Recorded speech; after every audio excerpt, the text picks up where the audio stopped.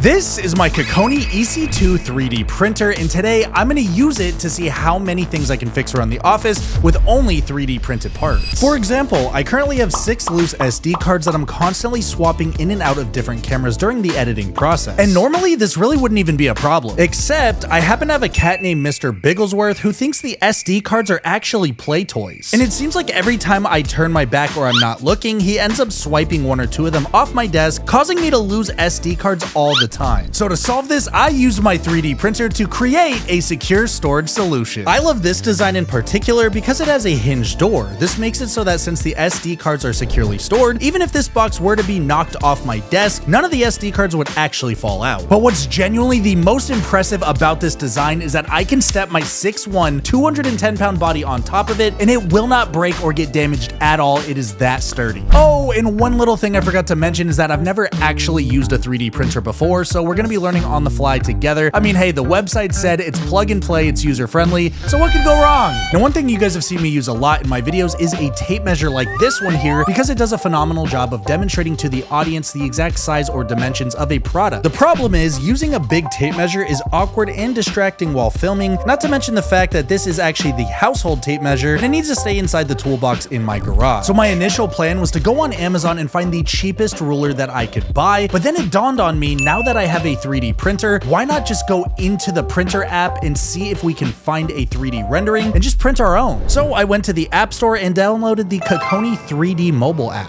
So we've gone ahead and started our first print, and I want to show you guys this app because it's really cool. So when I open it up here, we can monitor the progress, and as you can see right now, I think we're what, 84% done. Come over here and let me show you the printer though. It's really cool. It's printing the numbers. I don't know if you can get a good shot of that. As you guys can see, it has a tinted door on the front. The top right here has a nice oval opening, and this cartridge that you see right here on the back is actually feeding all the filament into the printer itself. Now for our purposes here, I went into the 3D model gallery, scrolled down a little bit, and actually ended up having to use the search bar at the top, but lo and behold, I found a 3D rendering of a ruler. So I pressed print now, and here are the results. All right, it's been about an hour now, and we are all complete. Let's go ahead and take out our mold and see how it came out. Check this out.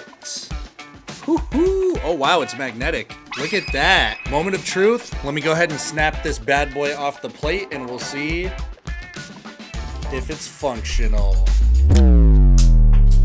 Now, as a content creator, I always have my phone next to me, and when I'm streaming or editing a video, my phone just kind of floats across the surface of my desk. And let me tell you, this is definitely not ideal when using a mouse and keyboard, since you need plenty of space for your arms and computer hardware. Now, in the grand scheme of things, this is a relatively simple problem that our 3D printer should have no problem solving. So I went back into the KOKONI 3D printing app and was able to find several phone stand options to choose from. Ultimately, I ended up landing on this one because I like the overall aesthetic and the folding functionality. So with just the press of a button, I got to printing, and a few hours later, I opened the door and realized that our 3D printing mold had a serious problem. So even though our printer did a really good job of replicating the 3D render that we had given it, I wasn't able to actually separate the 2 hinged legs. Upon closer inspection, it seemed that the hinge was actually fused together. Now, of course, I tried to use several different blades and tools to chisel the extra filament away, but ended up using a bit too much force and ended up snapping one of the legs off completely. Now, the good news is the stand is actually still functional, and that's because even with the separated legs, it somehow still is able to hold its balance. Ultimately though, I ended up using it as a nice stand to display my Game Boy Color that I received as a child in 1998. And I have to admit, broken or not, this stand is sturdy and looks great for display purposes. Now, probably the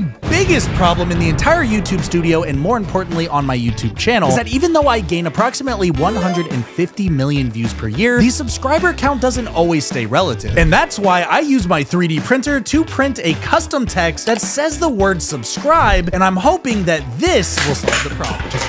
Just press the subscribe button.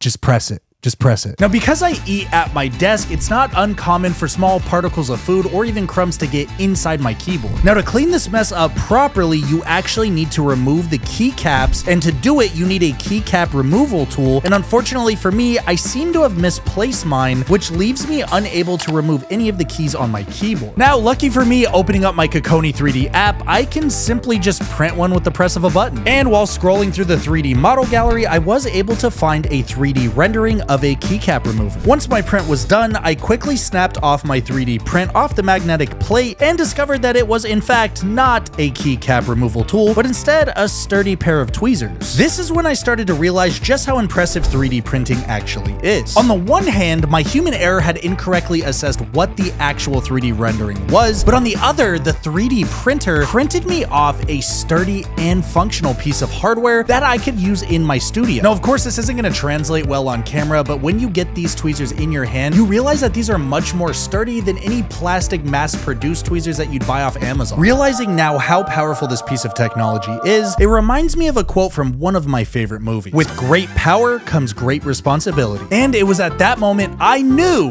there was only one thing I could do to test out my new powers. And that is to use the 3D scanning feature built into the KOKONI 3D app to resurrect a statue of myself. To do it, I decided to use this picture of myself that I took at a football game last weekend. The 3D scanner used its space alien technologies to predict exactly what the backside of my head looks like. And in doing so, it ended up spitting out one of the most cursed renderings of me that the internet has ever laid eyes on. Seriously, that does not look like me. And even though I didn't know whether to be excited or terrified, the 3D printer software seemed to approve, and so I pulled the trigger and started the print. You see the resemblance? Huh? You see it?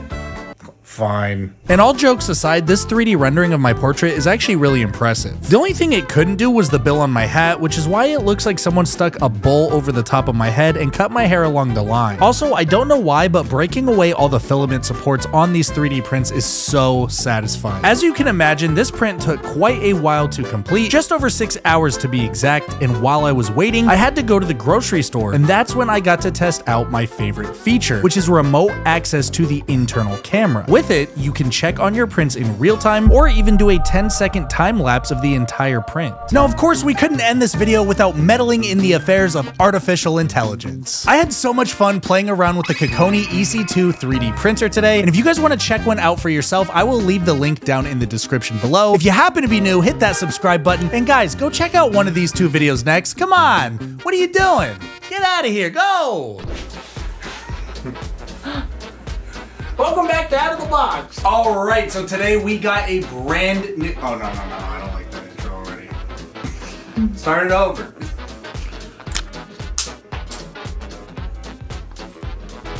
Yeah, no, it's really good.